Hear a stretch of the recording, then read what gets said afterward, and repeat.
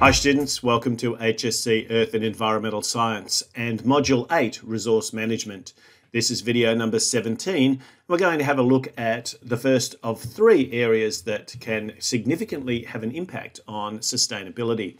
And this first one is overharvesting. The purpose of this video is to help you to investigate human activities that can affect sustainability, in this case focusing on overharvesting. So what we're going to be doing over the next couple of videos is to look at three threats to sustainability. The first in this video, overharvesting. In the next video, we'll have a look at water pollution.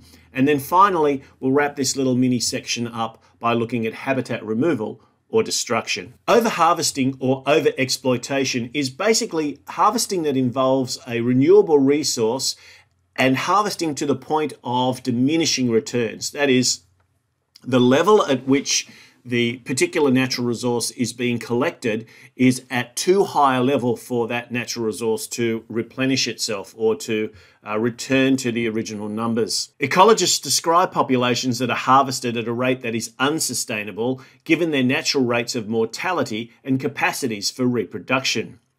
Most of the time, we refer to this as the carrying capacity of a particular population. But given that most situations are reasonably stable in environments, then these numbers should continue on. Unfortunately, when overharvesting happens in natural resources like wild medicinal plants, grazing pastures, game animals, fish stocks, forests, or water aquifers, we can find that this seriously disrupts the natural cycles and can therefore significantly reduce a population size well below its carrying capacity, perhaps towards the point where the species starts to become endangered. Sustained overharvesting can lead to the destruction of the resource, and it can threaten global biodiversity. In many ecosystems, we're still not sure of all of the relationships between the different organisms in a particular environment.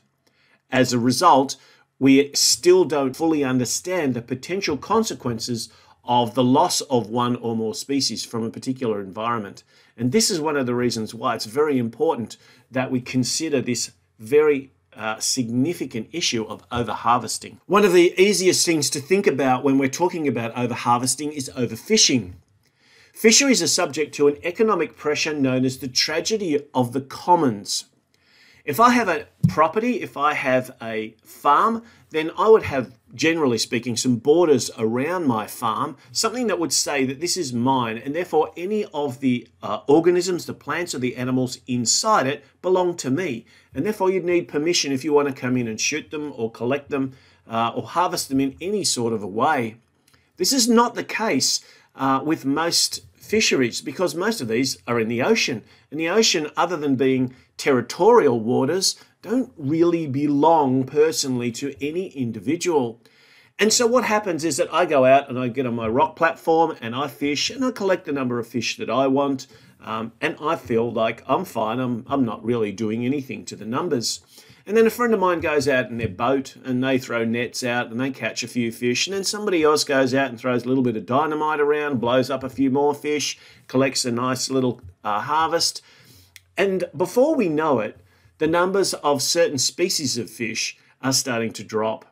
Now, of course, these are very small and trite examples. What's much more significant is the fact that some commercial fishing organizations are taking very large numbers of different types of fish, sometimes indiscriminately taking those fish. So that is, other species that are not necessarily the target species can also be collected during the process of the catch.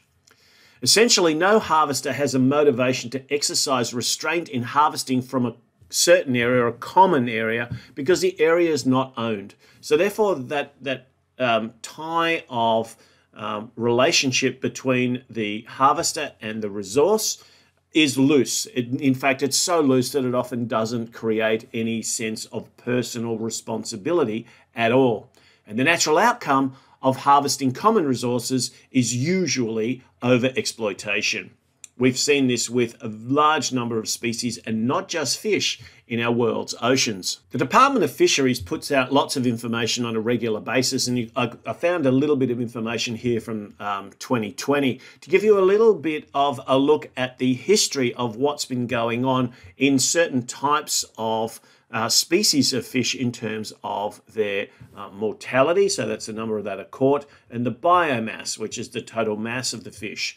Of course, you can have a large biomass by having one or two very large fish, which are often reproductives, old enough to be reproducing new fish, or you can have a large number of very small fish, which would still equate to a similar biomass, but which may not be at a reproductive age. So therefore, there may be a time lag between when these smaller fish are actually able to breed and replenish the numbers that are being lost.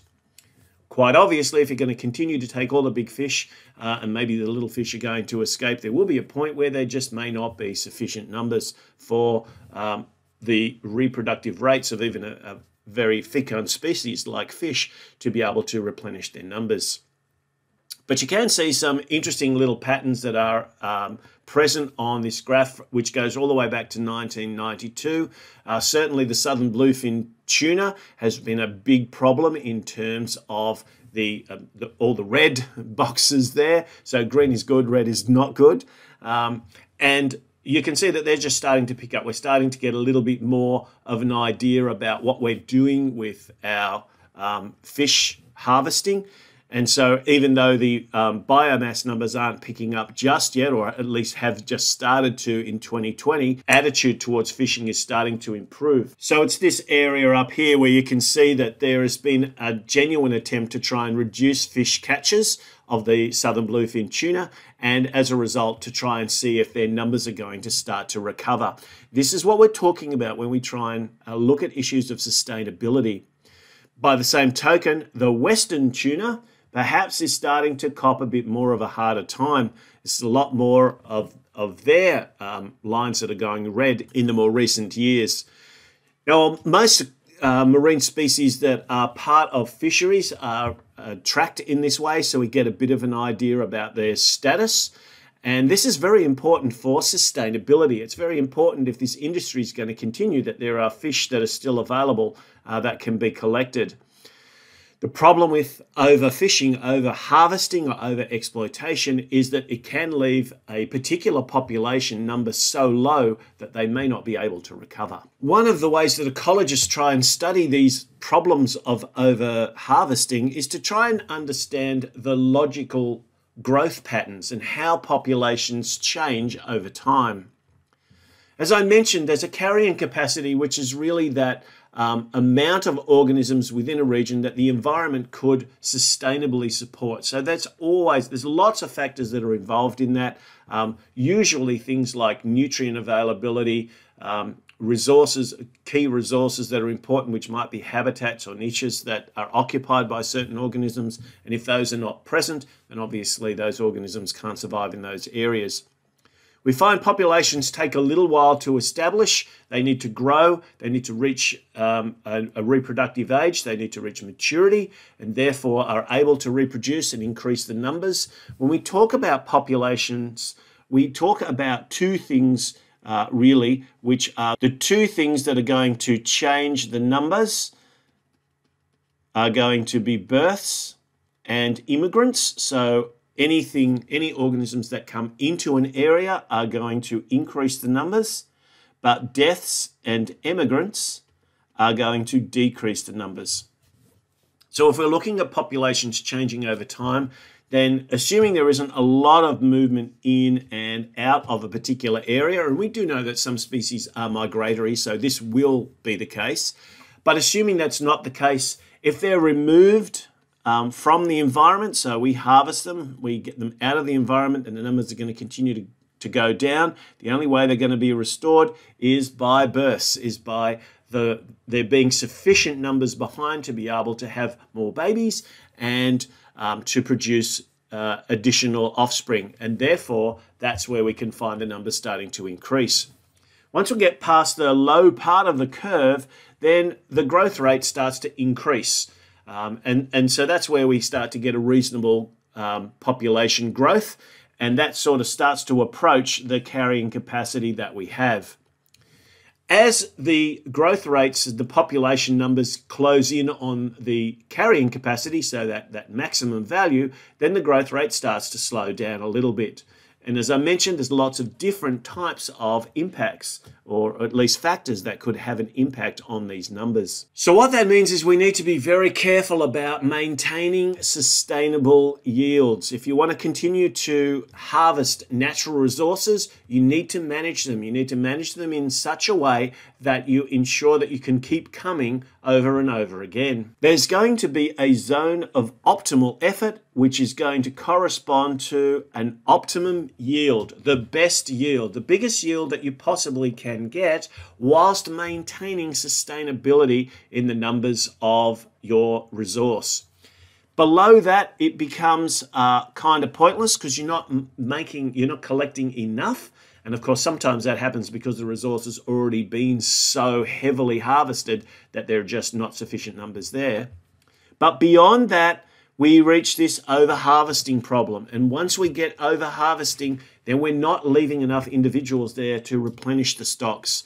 So there's a very, very tight balance that is needed in order to try and maintain the relationships within an environment. So these particular resources, these particular fish, for example, still being part of a broader ecosystem, a broader series of relationships that are occurring within the marine environments, but also for sustainability over long term, so that if we're coming back to fish these stocks, that there are still sufficient numbers for us to be able to take our catches away and not devastate the numbers in any way.